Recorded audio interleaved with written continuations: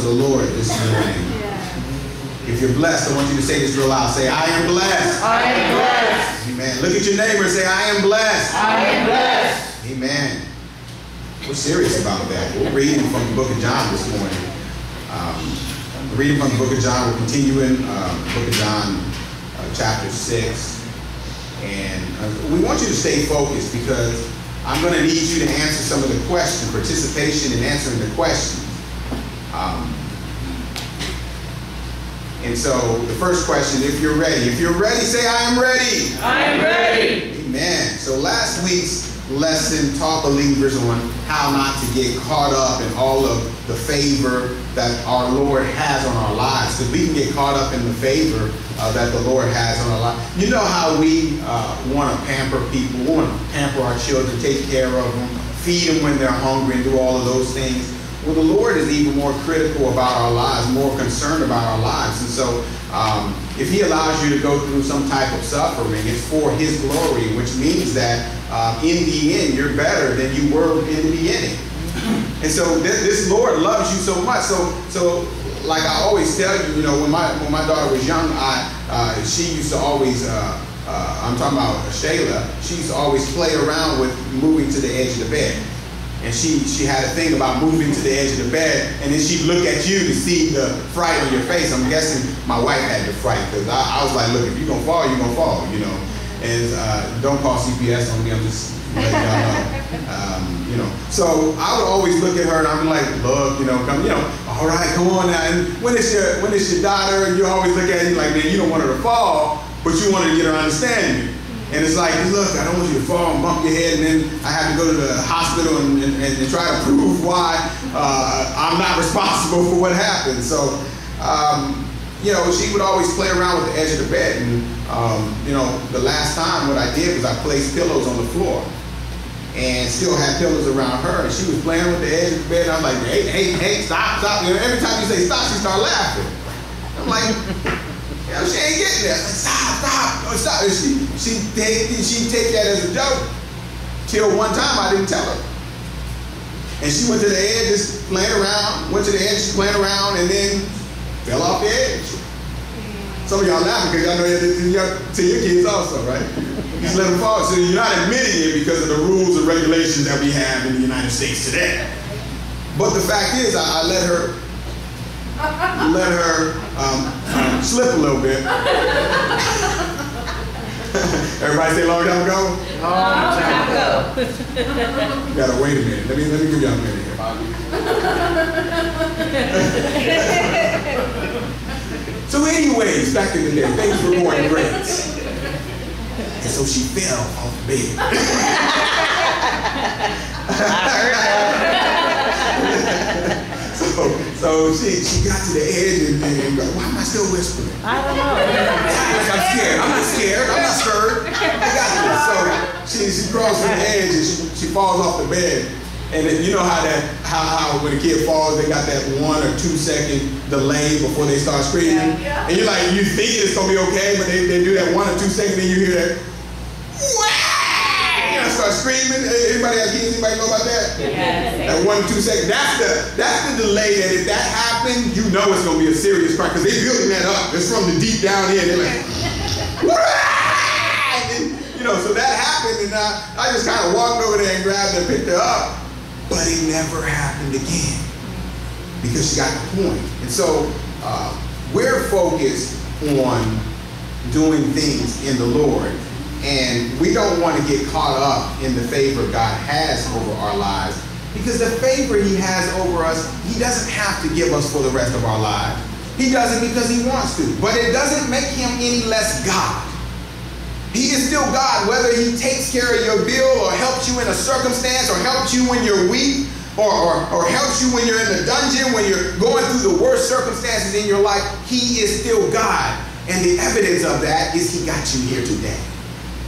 And so we don't have to, when we get caught up in all the things the Lord can do for us, when we experience something like what we prayed about earlier, somebody losing a child, when we experience that, we lose focus of God because we're so focused on the blessings that he's given us. So for us as children of God, we've got to understand that the Lord doesn't have to give us anything, but He's still Lord. Can we agree on that this morning? Amen. That God is still God in our lives, and He's still giving us eternal salvation. Amen. And that's enough. That's all we need to move on through this life. So we taught on that last week. We taught on how not to get caught in the favor of God, but to focus on what the Lord is in our lives, the majestic glory, who He is, His presence, that good feeling you get when you have that peace, that all that stuff, just this peace in the midst of trials. That's who God is. He doesn't have to give you that. That's who He is. When you operate in His Spirit, you get peace as part of Him. And so He's God, whether He does anything else for us or never does anything else for us again, or does all things for us. And so Jesus, we spoke last week, Jesus is dealing with those He taught spiritually. They sat around and He taught them the previous day. He taught them a bunch of different things on life. And He's dealing with those He taught spiritual lessons to the previous day because they followed Him across the lake, to the other side of the lake, not because He taught them spiritually though. They followed Him because He fed 5,000 of them fish and bread. If you're hungry and somebody feeds you, which is what happened to them, they wanted to follow the one who fed them and took care of them the day before. So they were following Jesus not because of anything He did spiritually, but because everything He did in the world. And that's a dangerous thing to do. And so He informs them that the bread of heaven, He's talking about Moses, He informs them that the bread of heaven, if you know anything about Moses, when he had the Israelites coming out of Egypt, he had to feed them, and the feeding of them came from came from God. God gave them manna. They had manna every day to eat, to feed them when they were hungry. And so Jesus informs them that the bread of heaven that was given through Moses was a shadow of the true bread. The bread of heaven from the Old Testament was a shadow of the eternal bread. Jesus gives eternal bread. Now, Moses provided worldly bread. Moses provided something that fed their bellies. Jesus provides something that fills their spirits. So what do you want? You want something that'll feed you for one day or feed you for a lifetime?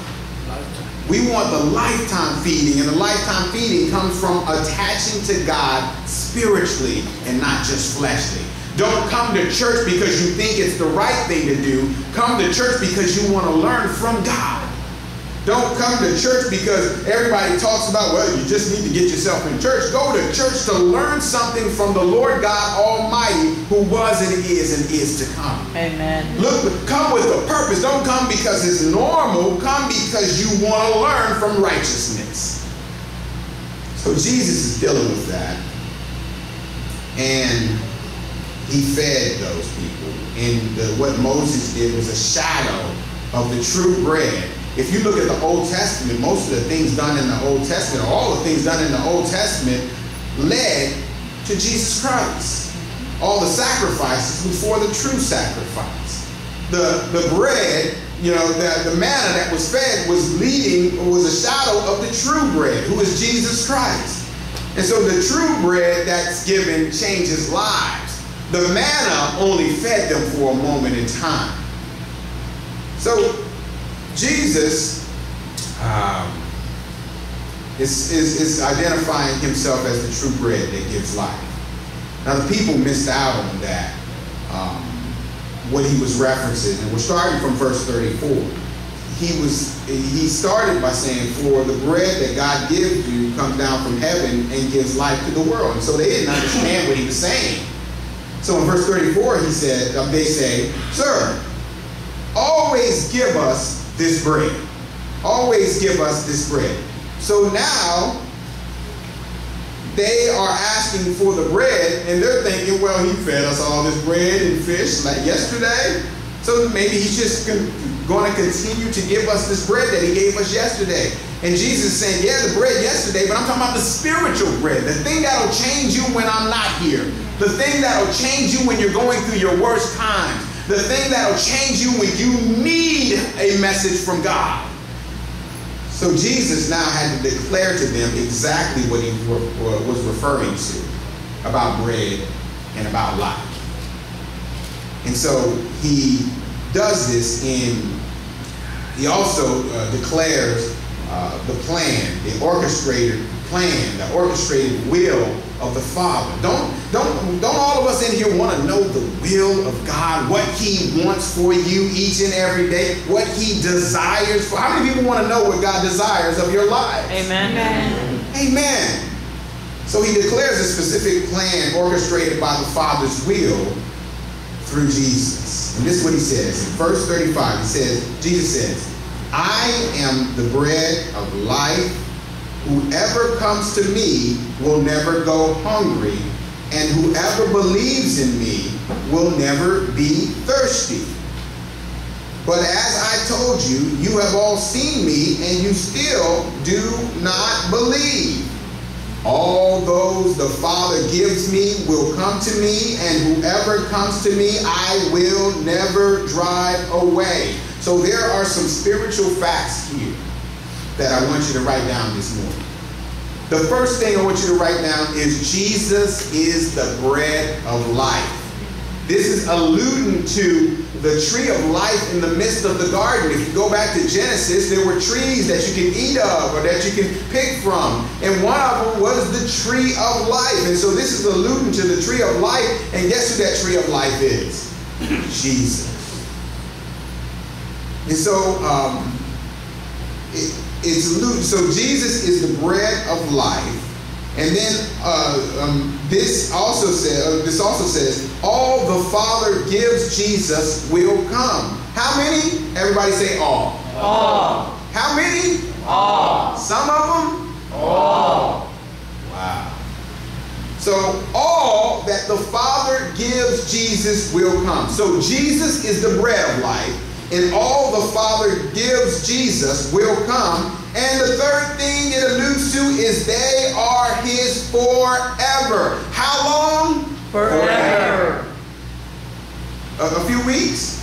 Forever. A few months? Forever. A year and then they disappear? Forever. Not sometimes, but Forever. forever. Like, I'm telling you, forever. You will? I'm tired of saying it forever. You got to sign forever. So, they are his forever. So anybody who tells you that somebody can lose their Christianity or go in the wrong direction, stuff like that, no, forever, if you truly believe who Jesus Christ is. So, one, Jesus is the bread of life. All the Father gives Jesus will come. And three, they are his forever. What does that mean? It means we are eternal brothers and sisters forever. Eternal means forever. What does that mean? It means y'all will know each other. Y'all are eternal. Y'all are brothers and sisters in Christ forever. Now, will your brothers and sisters on this earth pass? Yes. But brothers and sisters in Christ Jesus are eternal. Look at your brothers and sisters. Look at your neighbor and shake their hand and say, we are eternal brothers and sisters forever. Some of y'all looking at your wives saying, we are eternal. Wait a minute. So, as you can hear, that's a brother and sister arguing in the midst of the service. That's what they do. Brothers and sisters will fight. And so, Jesus now explains that he existed on earth. He existed on earth through birth. And he existed before he was born on this earth. And that he came with a purpose. Let's read verse 38. Verse 38 is where he says this. He says, for I have come down from where? Heaven. He has come down from heaven, not to do my will, but the will of him who sent me. So he came to this earth to do his Father's will. He wasn't just born on this earth and that's the first time he was alive. I'll tell you that because religion tries to tell you that sometimes. Jesus came down he came down from heaven to earth. And he said he came to do not his will, but the will of him who sent him. And whose will is that? That's the Father's will. Whose will is that? The Father's will. Whose will? The Father's will. Okay, so verse 39 he says this, and this is the will of him who sent me, that I shall lose none of all those he has given me. He shall lose how many? None. One or two? None. Three or four? None. A half or one? None. This is none. Isn't that important to know? Because how many of us are stressed over somebody losing salvation, getting lost, losing their connection with Jesus? You can't lose something that you weren't the reason you got it. The reason we have eternal life was because the Father's work. Not Jesus' work, but the Father's work. Not your work, but the Father's work.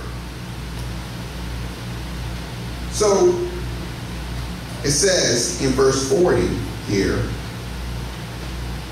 for my Father's will is that everyone who looks to the Son and believes in him shall have eternal life, and I will raise them up on the last day. And who would be the Father's work is the question we got to ask ourselves.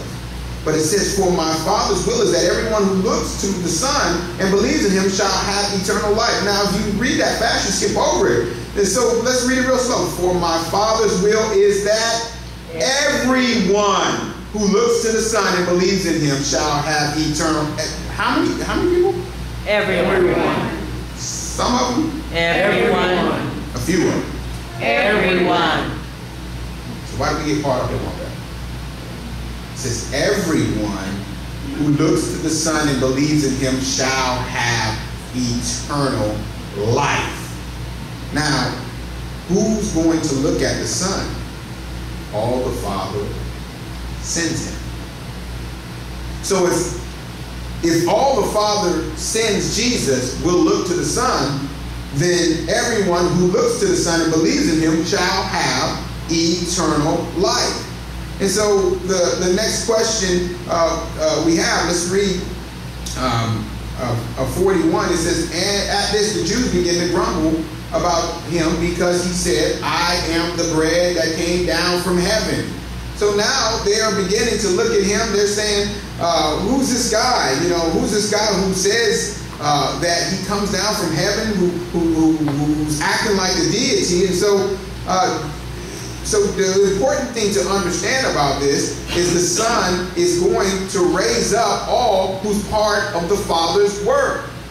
Not part of your work, but part of the Father's work. You may want to save everybody, but the ones that are already saved are saved. The ones who are going to know Jesus will know Jesus because the Father does the work. And so it's important for us as believers who want to chase the Father's work is to do the will of God. Sometimes we cast our pearls among swine.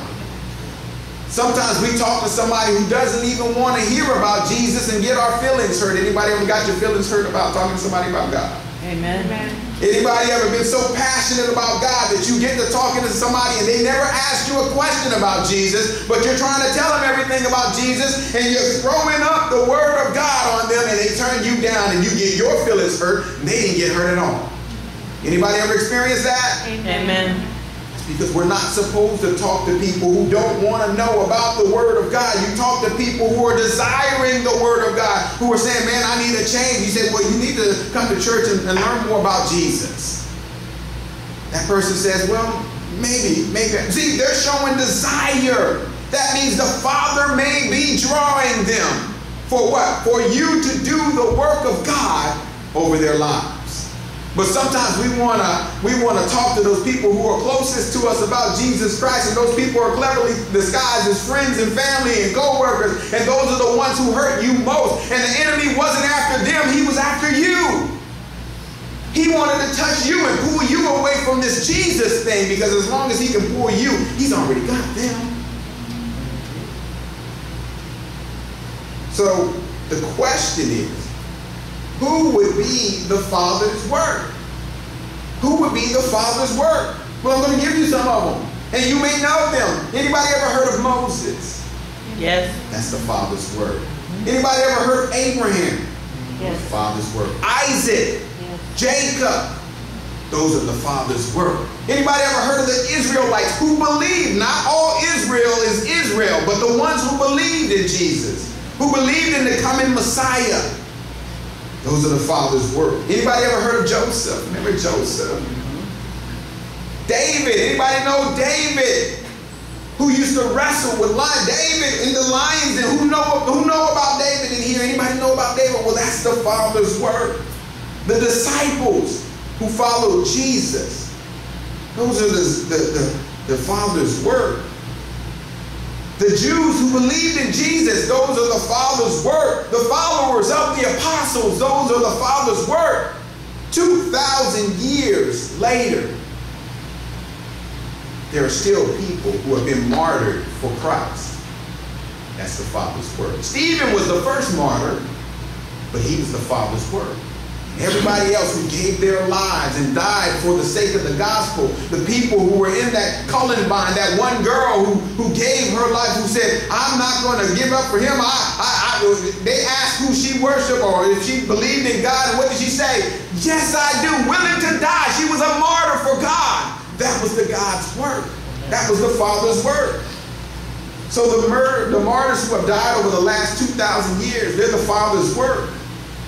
Those in church who believe today, you are the Father's work. Does anybody in here believe in Jesus Christ as their personal Lord and Savior? If you do, say amen. Amen. You are the Father's work. He did a work in you before you knew you would be here today. The Father's work. Look at your neighbor and say, I am the Father's work. The Father's work. So somebody looked at their friend and said, you are work. Look. So we're going to pray for them this morning, right? We're going to pray for them. Let's pray for those. They talking about the wrong work. Just like those Jews who were not listening to Jesus. They were hungry. They were ready to be fed. So the Jews began to grumble because they knew Jesus' father. They knew his father was Joseph. They knew his mother was Mary. And so because they knew that, they are saying things like, how could he come down from heaven if we know he was born of these two parents?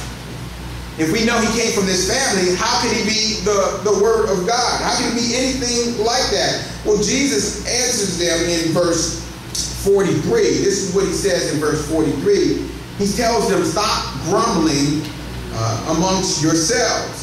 And this is what he says, no one can come to me unless the Father who sent me draws them, and I will raise them up on the last day.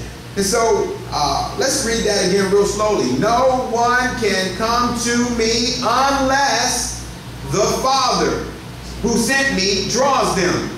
How many people can come to Jesus without the Father? No one. How many? No one. Wait a minute. I have my own relationship with God. I don't need Jesus. How many people can know God without the Father? No one. How many people can come to the Father without the Son? No one. Wow. This is what the Word of God says. No one can come to me unless the Father who sent me draws them, and I will raise them up on the last day. He will raise those who the Father draws. He will not raise everybody. He will raise those who the Father draws.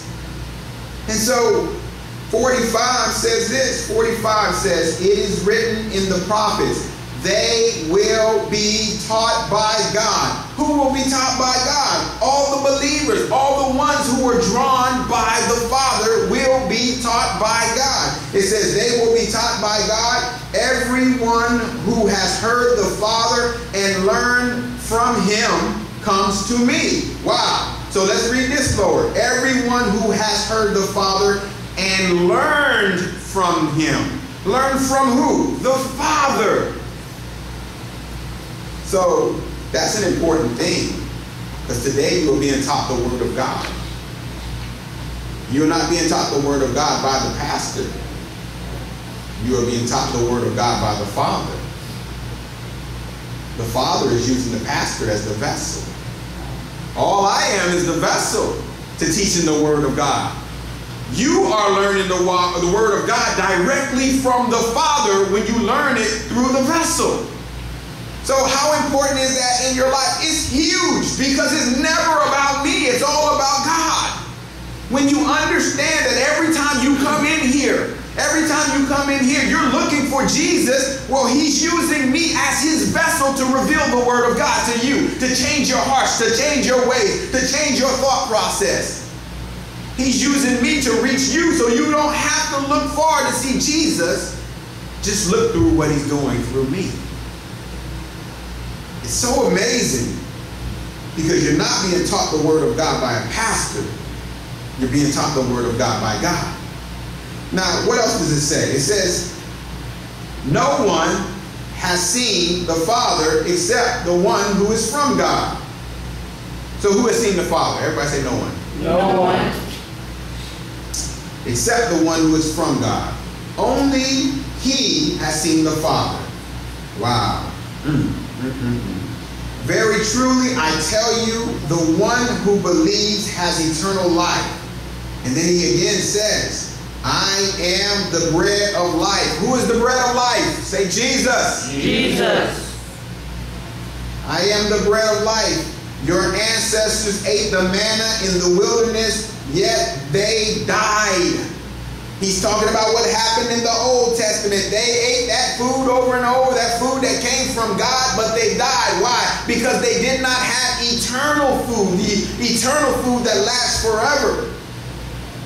But here is the bread that comes down from heaven, which anyone may eat and not die. It doesn't mean you won't die the physical death. It means you won't die the spiritual death. How many people in here know that the spiritual death is more important than the physical death? The spiritual death doesn't mean you eternally are gone. It means you eternally don't have a relationship with God. He's not present. And the worst thing in your life here on earth is to go through something without God. Anybody ever felt anxiety before? Amen. Anybody ever had that anxiety feeling and didn't know what to do or where to go? Look, I've had it before. And that anxiety feeling with the Lord is dangerous. But without the Lord, it's destructive. So it says here, no one has seen the Father except the one who's from God. Very truly I tell you, the one who believes has eternal life. I am the bread of life. Your ancestors ate the manna in the wilderness, yet they died. But here is the bread that comes down from heaven, which anyone may eat and not die. I am the living bread. Who is the living bread? Say Jesus. Jesus. That came down from heaven. Whoever eats this bread will live forever. This bread is my flesh, which I will give my life for the life of the world. Wow. So Jesus disturbed the religious leaders because Jesus claimed to be a deity. He claimed to be God. Because they thought they knew his family, there's no way they're thinking he could be from God. Well, how many people in here understand that Jesus was not from God? He was God. Amen. He was not a portion from, he came directly from God. He was God. He was God in the flesh. So, when you hear the word incarnate word, it means God in the flesh, dwelling amongst his people, fulfilling the Father's will. So to sum this up, this gives us direction on life. And I want to recap the questions that have been answered today, because I need you to understand what's going on here. Jesus is the bread of life. We understand that. Yeah, look, he's the one who feeds us spiritually. If you want to grow spiritually, you've got to get more of Christ. You can do all those other things in church. You can sing, you can praise and do all that other stuff. But to get closer to God spiritually, it's not just being in church. Being in church does nothing for you if you're spiritually not connected to God. You can go to church after church after church. You can be a vagabond and wander from church to church. But if you are not spiritually connected to God, you'll just keep wandering. In order to get strong in the Lord, you've got to be grounded by the Spirit of God. In order to do that, you've got to be grounded in this Word. How do I grow spiritually? The Word of God. You understand the Word of God. So it says Jesus is the bread of life. So that's one thing we understand about today, that Jesus is the bread of life. The second thing that we understand is all that the Father gives Jesus will come to Jesus. So it's not we're not in a fight for lost souls. We're in a fight for the chosen children of God. We're looking for the children who God has selected to reveal himself to. We're looking for those who want to know about Jesus, who are just looking for you to come with the right word of God that are directly from God. So Jesus is the bread of life, and all the Father gives him will come. How many will come? Everybody say all. All. Not some of them. All will come. You can't say the wrong thing to the right person. And you can't say the right thing to the wrong person. We can throw up scripture in somebody's face who's going through a trial and tribulation and all kind of problems in their lives, but if they're not ready and God has not touched them and God has not drawn them, then no matter how much you say, it's not going to change their lives. Or you can just play a worship song about Jesus to somebody, and they hear it when they get in your car and say, hey, tell me more about that. I hear you go to church and you do all this. Tell me more. How do I know if God is real? You ever experienced that? Because when God touches somebody, it's minimum effort for you, maximum effort for the Spirit of God. He will pull that person towards you. And when he draws them, you have to be ready. You have to be infilled with the Word of God. You have to be, because you went to service after service, because you studied the Word, because you come to Bible study, because you prepared yourself, you now have the comfortability to talk to that person because you just learned it in church. So Jesus is the bread of life, and all the Father gives him will come. And they are his forever. So Jesus, when he came on this earth, he came not to do his will, but came to do the will of him who sent him. And who was the one who sent Jesus? The Father. So Jesus came to do the will of him who sent him. So when we go to do the will, do we go to do our own will, or do we go to do the will of him who sent us? When we go to want to change somebody's life, do we change it because we want to, or do we change it because it's the Lord's desire to change it? The Lord's desire. We always do. Sometimes we do our own will and we get hurt when our own will doesn't come to pass. But if we're focused on doing God's will, then we're focused on being a vessel of God. Being a vessel, just telling people about the Lord. And the one who wants to know, you pay attention to them. So, the bread of life, all the Father gives him will come. They're his forever, not sometimes, not for a little bit of time, but forever. Which means that once a person accepts God and has the Holy Spirit within them, they will not lose that Holy Spirit. It is theirs forever. That Holy Spirit that comes into a person is evidence of heaven in your body.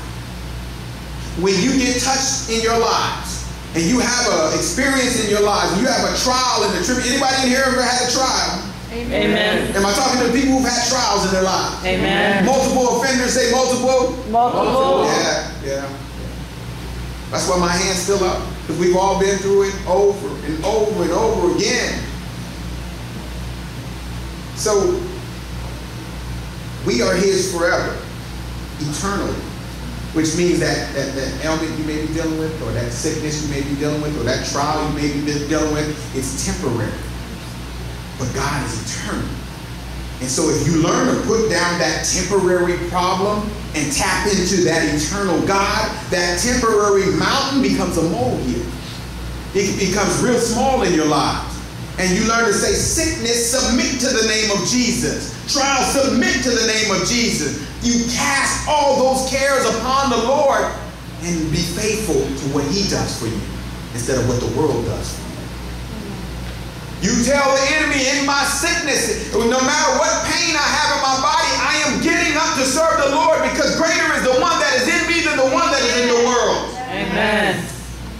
When your body says no, your mind says yes. Your mind says, I have the mind of Christ. There is no weapon that can form against me that will prosper. When your sickness says no, God says yes. You give him all glory, all honor, all praise. When temptation comes in your life, you praise God through the scripture you've been reading over and over again instead of giving in to your circumstance. This is the will of him who sent me, that I lose none. So how many is Jesus going to lose? None. How many is going to lose? None. One or two? None. I think that person's going back into the world and doing something, but I know they believed in God. How many is he going to lose? None. Zero. Why? Because the Father gave them to him. Now, are there people that the Father didn't give who may seem like they know Jesus? Yes, there are people in this world, in churches, who seem like they know Jesus, but they do not know him. You'll know the people who know Jesus because they will not lose God. Why? Because God was the one who gave them. God was the one who drew them to Jesus. So, the will of the Father is that he not lose anything. And who is the Father's work? Everybody knows Jesus and believes. Well, do I get to come with my trials and tribulations? Do I get to come with the sins I have had in my life, the things I've done wrong in my life that I'm asking God to forgive? Do I get to come as I am? Will he work out those curse words I used to say and all those bad things I used to do in my life? Will he change that vindictive spirit that I have in my heart? Will he change that anger that I have towards the world? Will he change all those ways? Yes, you can come as you are, and as you are, God will start to work things out of you. And you don't become a better person because of you become a better person because of God. The changes he does in you are eternal. He changes you from snapping to drop over down. How many people used to snap? Do I have anybody in here used to snap? Raise both my hands up. I'm raising one up for some of y'all in here who will lie. Yeah. How many snappers? Snap your fingers this morning. Snap them louder. Tell the truth. Somebody make you mad, you go off in a second.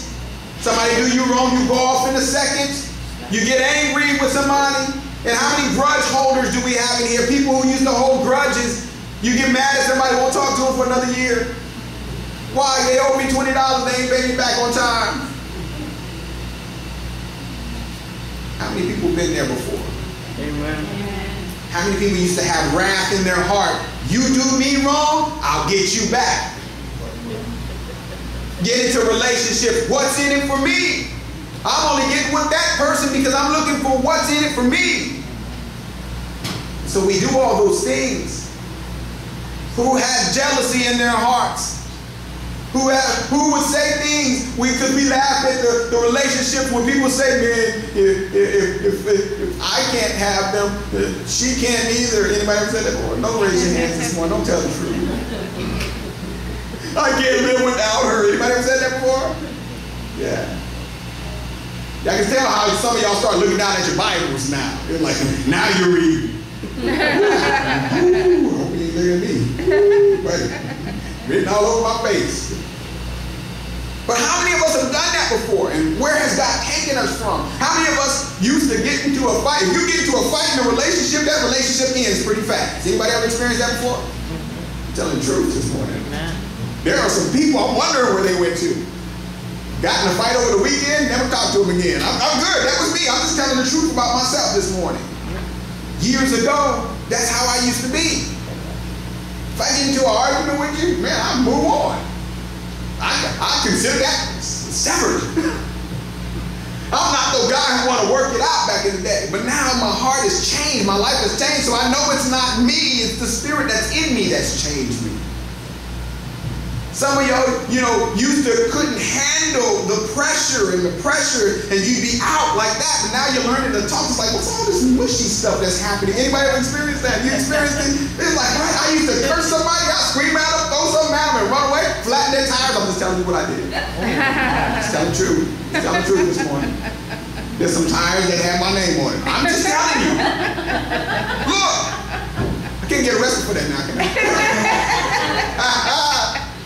I'll tell you the truth. That's how it is. I'm telling you where I came from. Now, if I flatten somebody's tire, I go and fix it. I buy a new one. I'm like, I'm going to buy you a new tire. Well, how do you know somebody flattened? No, I was just buy you a new one. Because you feel so guilty about what you've done. Before, it's like, done. I'm just telling you, what the Lord does in your heart is amazing. When he changes you and shifts you from who you used to be to who you are. So who can come to Jesus without the Father drawing them? No one. We're taught the Word of God by the Spirit of God. God is teaching us. He's using me as his vessel. I'm honored to be used by God. I'm honored the things he teaches us. I'm honored that he can preach one word. He can preach one word through me. Not only would it touch every one of you in here in your circumstances, but it'll all touch me too. It'll touch me too. And so here's the amazing thing about it. When God reaches us, he can reach us all with one sermon. And then all of us are saying, man, how did Pastor know? Or how did Pastor know? Or how did Brother Edmund know that I needed that this morning? Or know that I need... No, it's the Spirit of God. It touches each and every one of us. How many people have been touched this morning by the Word of God? Amen. He touched you in your circumstances, your own situation, your own individual situation, because you have to look at it as it's not me. It's God working through me to touch you. So every time you show up for God's service, and you believe that it is God giving you a word, I can say 2 words from this scripture and it'll touch your heart because God meant to reach you on this day. We can play praise and worship music and you'll start crying to the music because God meant to reach you. It's not the person who arranged the songs, it's God who arranged the songs for you. And so if you understand the personal relationship that you have with the Lord, you don't get caught up in everything else. Amen. But getting closer to God. And so, we're being taught the Word of God by God. So Jesus is the bread of life. Everyone that comes to Jesus, all that the Father gives will come. They are his forever. He came here to do the Father's will. And everyone who looks to the Son through the Father that sends him will be risen up on the last day. And the Father's work is done not just through Moses, Abraham, Isaac, and Jacob, but it's continuing on through every one of you. He's using you. You're the next Moses. You're the next Abraham, Isaac, and Jacob.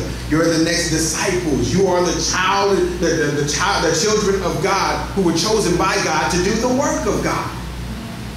And so you should be excited about that. Don't take it as me ushering you or bringing you in. Take it as God using you as a vessel to further his kingdom. That's why you ask those questions. But what else can I do for the kingdom? You do more for the kingdom by first learning that you are from the kingdom. You are part of the kingdom of God. Even with your imperfection, God has chosen every one of you to do his work. And so all of us should be focused on one thing: eating the bread of the Lord. There is the worldly bread, but there's the bread of the Lord. How many people in here want to grow spiritually? Want to get closer to God? So close to God that when He breathes, you can feel it. So close to God that you fall down in the spirit because you know that He's with you. So close to God that in the midst of death, trial, and tribulation, you raise your hands to Jesus and He's right in front of you. You can see His spirit. You can feel Him. You can feel every aspect of who He is. And your cries no longer become to the lost one. Your cries become to Jesus. You're thanking Him for being in front of you. You're giving Him all honor, all glory. You're praising Him so much that you forget about the trials that are going on in your lives. Amen. You know that He has created the end at the beginning. You know that no weapon formed against you shall prosper. So then somebody who's negative to you, you know that every tongue that rises against you shall be condemned in the name of Jesus. So no longer do you get caught up in the animosity, you get caught up in the spirit that says, God, please forgive them, because you know that your Savior will instruct the vengeance. And His vengeance is more than you could ever do to somebody's lives or anybody else could ever do to somebody's lives. And so we have to eat the bread of the Lord on a day-to-day basis. We have to trust more in God and do His will in every step of our lives. Look at your neighbor and say, eat the bread of the Lord. Eat the bread of the Lord. Look at your other neighbor and say, let's eat the bread of the Lord. Let's eat the bread of the Lord. How many of y'all are hungry, not in your bellies, but in your spirits? Amen. Amen.